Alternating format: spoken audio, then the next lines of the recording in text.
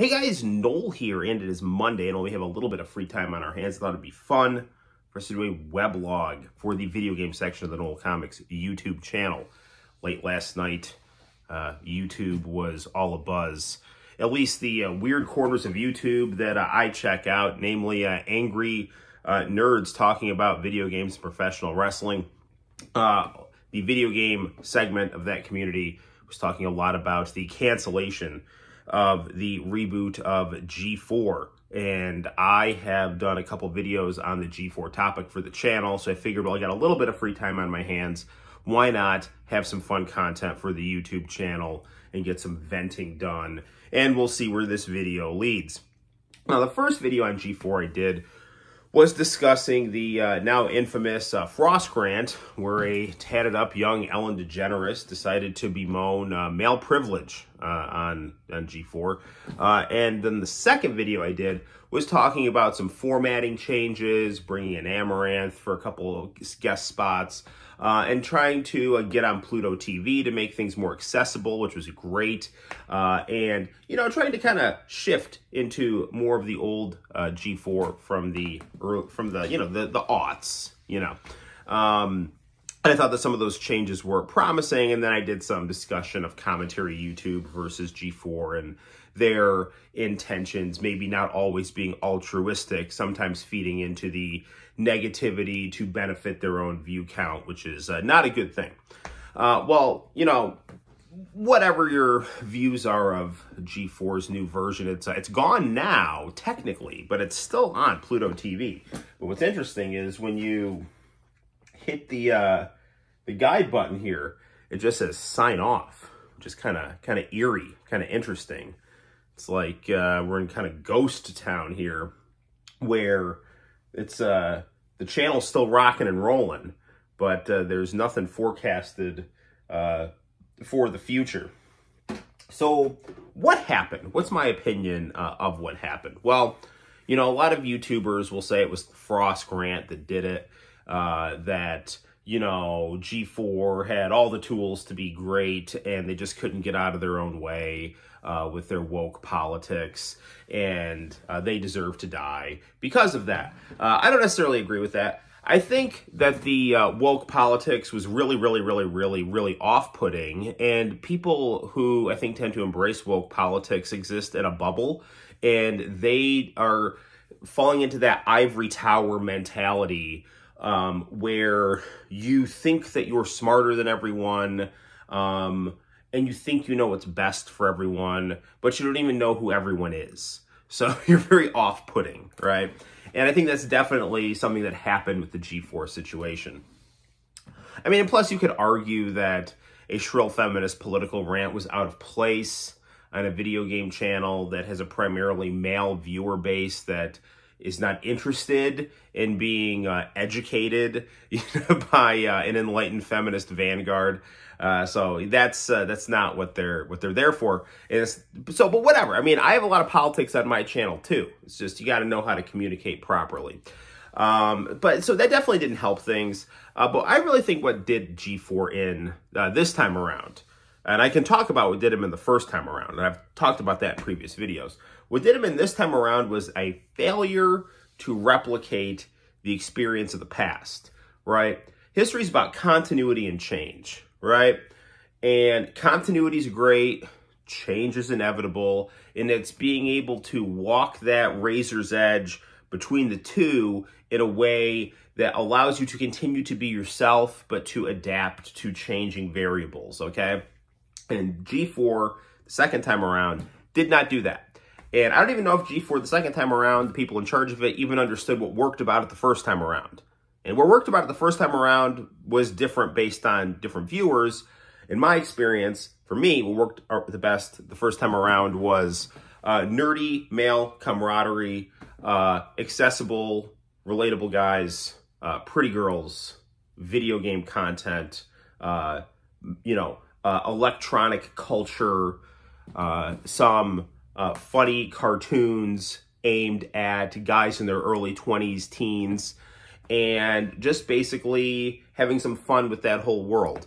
Then there was also the Tech TV G4 people who had their experience watching Tech TV, and some of that carried over to G4. And as G4 started to kind of drift toward the more Spike TV formula, they started to get alienated. I do think the original G4 drifting into the Spike TV situation was the end of that original channel. You can kind of agree or disagree on your taste, how much cheesecake do you want on your Tech TV channel, kind of thing, but ultimately, the original G4 lost its way because they wanted a different demographic, and the channel became Esquire, and they started knocking JRPGs, and it was really stupid.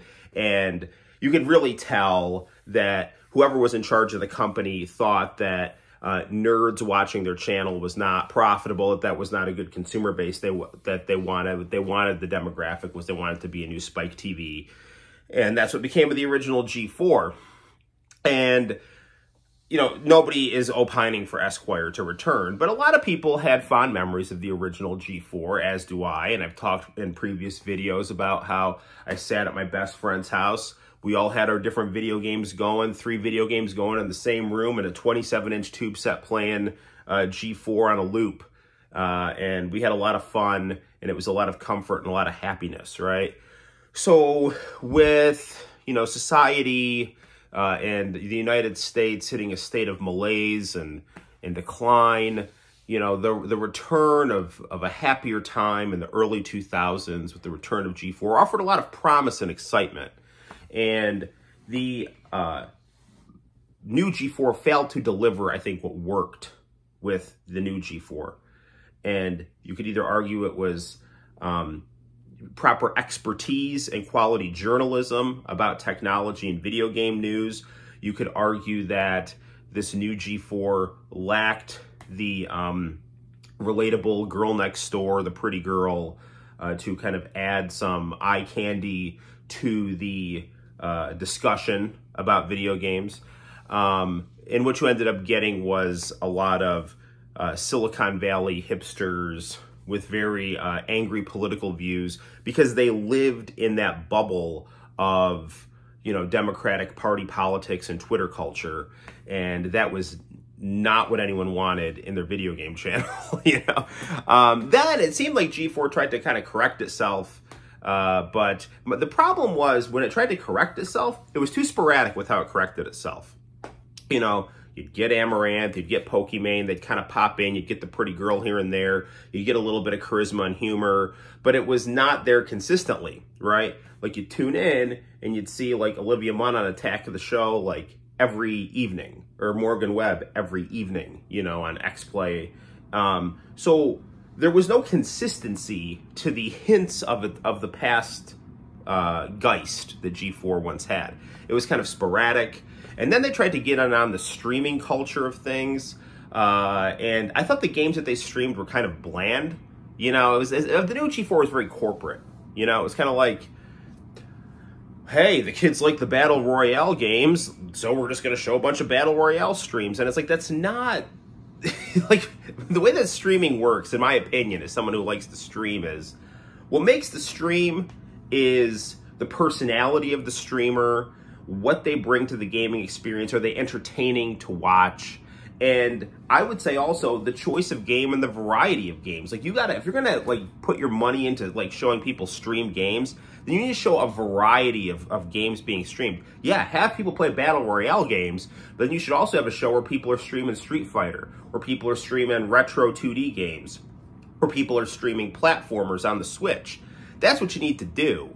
And I would also argue that if you want to get some quality streaming done, what you should have done is obviously it's Monday morning quarterbacking and everyone's got a solution after the fact, but you could have gone to people like Pokimane and, Corpse Husband and things like that, or, just other people who are knowledgeable. Go to Justin Wong or something like that if you want more mainstream, flashy, competitive gamers or streaming personalities, and offer them jobs, or even just offer them money to show clips of them playing games for like a half an hour and work that into your schedule.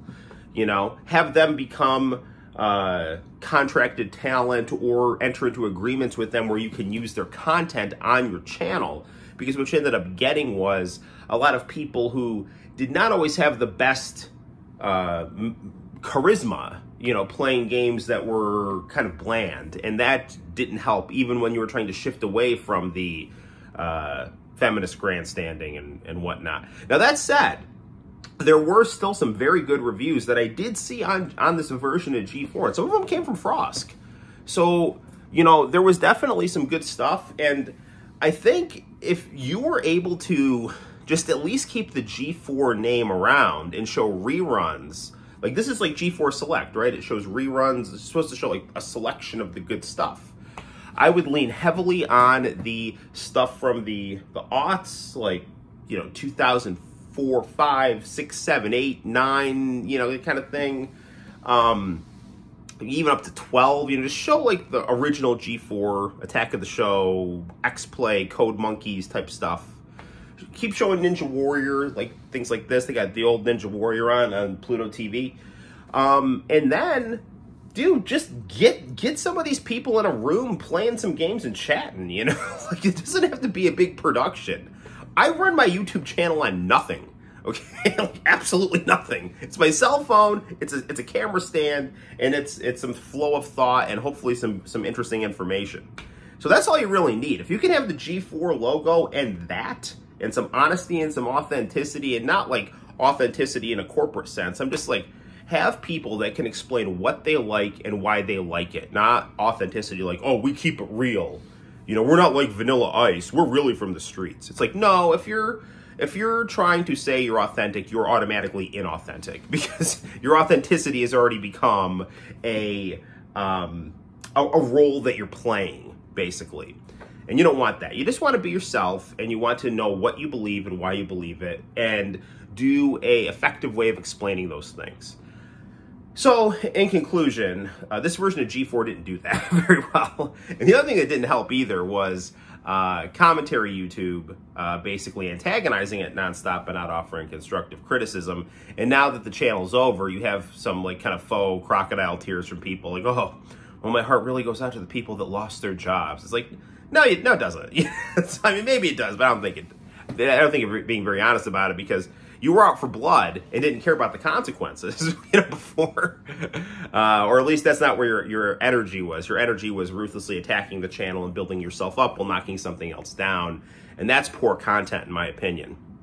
So, well, these were just my brief thoughts on this. Hopefully, they, you know, like, honestly, a lot of good YouTube channels are just YouTube channels that rip people's VHS tapes and show that stuff. So look, G4, they got their old catalog. Just run that old catalog, keep it on Pluto TV, and then I would argue if you wanted to somehow resurrect this again, just do it really chill, and, you know, I would either contract some well-known streamers, and then just try to stream a variety of games if you want to go that route. Do some honest video game reviews, and just do the thing that guys like me are doing. Just get the camera rolling and say what you like and why you like it, and do hopefully a succinct and charismatic product. So there's that. Until next time, guys, my name is Noel. You take care, and I will see you in the very near future for more video game reviews, live streams, and weblogging action on the Noel ComiX YouTube channel. Bye-bye.